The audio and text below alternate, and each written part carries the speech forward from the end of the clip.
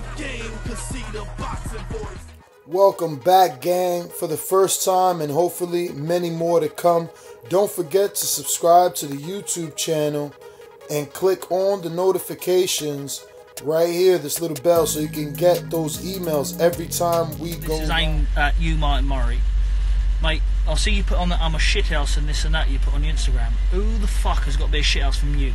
What you are is a bum. You are a tick-over fight for me. You was a tick-over fight. You were never dangerous.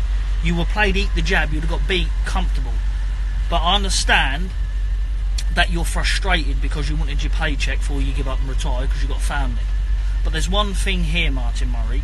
If I'm a shithouse, I'll be in Manchester on Saturday. Walk to my face and say that.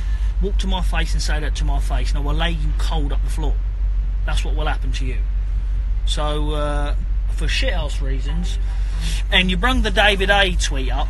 Yes, I did tweet David A's a shitbag when he was supposed to fight Tyson Fury. I did tweet that because Tyson Fury spent about 90 grand on 2 training camps and the fight didn't happen. So, there's a difference between shithouse David A and a big difference between me. Yeah? I'm a man that will fight anybody. I'm a man who don't give a fuck where they're from, who they're from. I will fight any man born from his mother's country. The game, cause see the boxing voice.